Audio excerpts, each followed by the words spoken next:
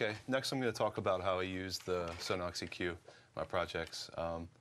This is pretty much my go-to EQ. It's a really clean sounding EQ. It's surgical. It doesn't add any color, and it's just it does exactly what you want. If there's some frequencies you want to take out or you want to boost, it does a great job.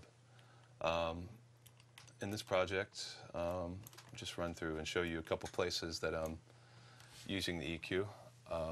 First of all, I've got it on the vocals. Depending on how the vocal's recorded, I always use a bit of EQ. Now, I didn't record this vocal, so there's been obvious EQing done on it already. But I found for the mix I was doing, it had a little bit too much in the low end. So I've done some rolling off on the bottom. Pretty extreme, actually. I've rolled it off around 200 hertz here. I'll let you hear it. 'Cause everything you see you call untrue. Take a look at all the things you've got. It was a bit bass heavy. Nothing ever seems to hit. The vocal was a bit bass heavy for this mix. It was competing with some other things in the low end. So by rolling it off with a filter, I have it set at about 18, and at about around 200 hertz it sounded good. Get the vocal to sit just a little bit better in the mix. I'll let you hear it.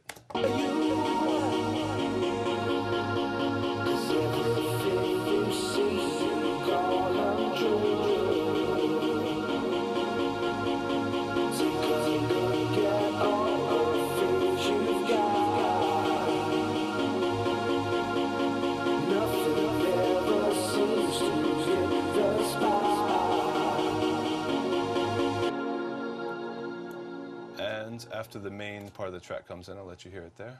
Take a look at all the things you've got.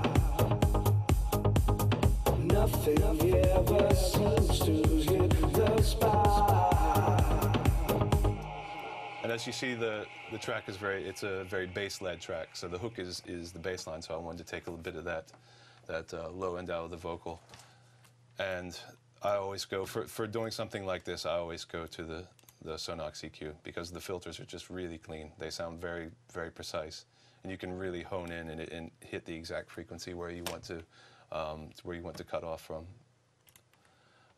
Another way that I'm using EQ, let me find some other instances in here. Okay, my main bass sound again.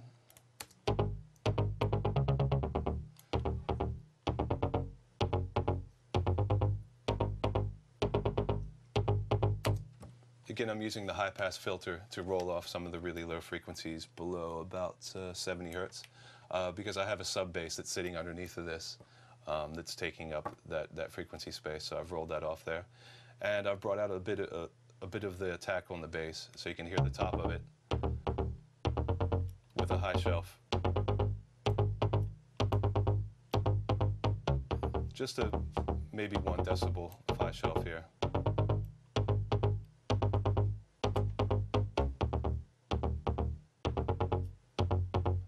Makes the mid bass sit a little bit better on top of the track.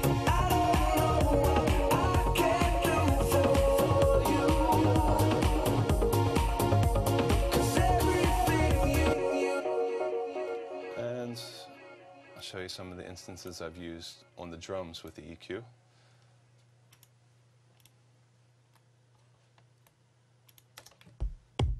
Here we have a mid kick. And I've used this to roll off the really low frequencies again. I didn't want any of the really sub-bass frequencies in this kick, so I rolled those off using Sonnox.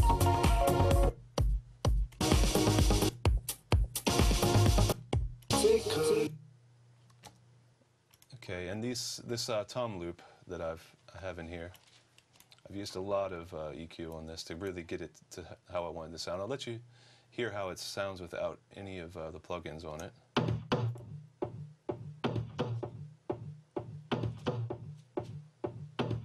And And I did quite a lot of shaping on this because I wanted to sound more up front, and I didn't want everything in there to be heard. So I just wanted certain frequency ranges to pop out on that loop because it's just one aspect of the drum track. And to do that, as you see, I've rolled off the bass frequencies around 70 hertz there.